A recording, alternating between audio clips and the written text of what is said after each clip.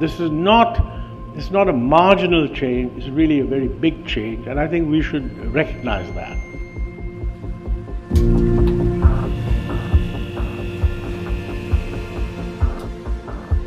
India must talk energy. The world of energy today is very different from what it was 40 years ago.